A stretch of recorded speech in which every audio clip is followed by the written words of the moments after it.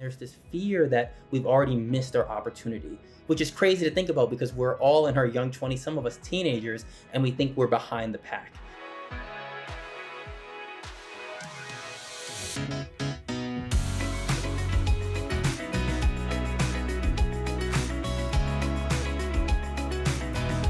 So like many people in Gen Z, I originally thought that you really couldn't build wealth. We're like the first generation to actually have things like Instagram and Facebook. People go out and they follow people like Kylie Jenner, who was a 20-year-old billionaire, or people like Justin Bieber, and these huge celebrities who are practically our age, considered part of the Generation Z, but are worth hundreds of millions of dollars. So just because you yourself aren't a millionaire doesn't mean you're late. It just means that now is the opportunity where you can be a 20-year-old who builds their own fortune.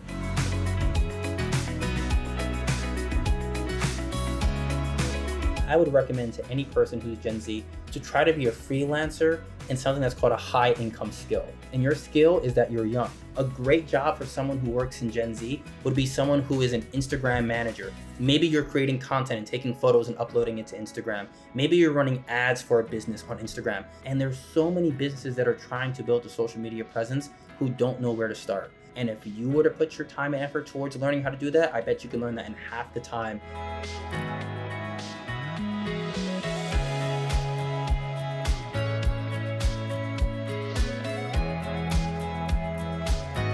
Now there's things such as good debt and bad debt. Bad debt, for example, would be anything that has a very high interest rate, which we'll usually see in the forms of credit cards. Proliferation of credit cards have made it very, very difficult for you not to overspend because you feel like you're not spending your own money. And it's easy to rack up $1,000, $2,000 on a credit card and not realizing that you're going to have to pay a compounded interest on that credit card that in some cases can compound daily, making it even harder to pay off your credit card in the long run. You can make as much money as you want, but if you keep incurring expenses and you keep racking up debt, you'll never really reach financial freedom.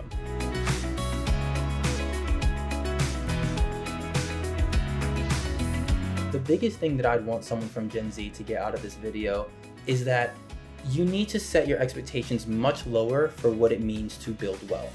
You can't think building wealth, you have to be a multi-millionaire in order to be successful.